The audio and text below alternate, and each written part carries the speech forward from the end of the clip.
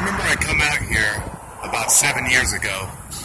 It was UFC 100. And it was the oldest, what was it?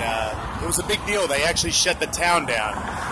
And if you've never been to Vegas, to like expos and conventions and stuff, Mandalay Bay had the largest fucking convention center.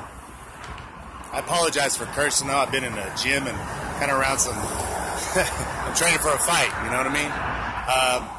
But this part over here, this wasn't even built. I mean, they just had UFC 200 and they're, I think, on UFC 205 or 206 now. But I came here with my dreams. Born and raised in, Oklahoma City. I wasn't raised in Oklahoma City, like right between the Oklahoma border. And it's funny because this is that how things have switched. Is that everybody always thinks Vegas is fight capital of the world. And sometimes they host the fights here, but the truth is this. If you actually want, like an athlete, go to Oklahoma. Oklahoma has more casinos. They do more business than Vegas does. Tribal casinos and stuff, though. So as I look now, it's kind of crazy, though, how, like, life, works. Because natives are ranked #1. We did $30 billion last year in gaming. 28.5 billion went to Macau, which is a tiny island off the side of China. And then Vegas did like 5.8. That's why, like, restaurants, nightclubs, what is it?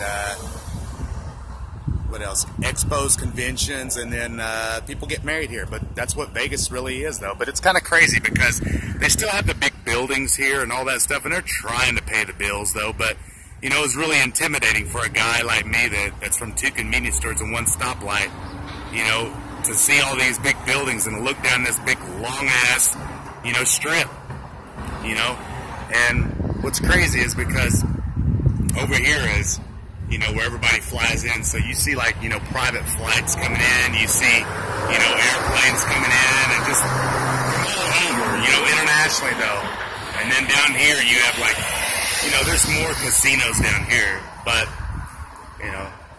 fast forward to today, I get the opportunity to, be a part of my dreams and part of my goals and, get to see people. And, every now and then I'll come here on a Friday and a Saturday night. And, there's a lot of electricity in the air, though. But come December 2nd, at the Hard Rock, I'm going to be fighting. So, be good. Anyway, I need to get back to my training. You guys have a good one, all right? Later.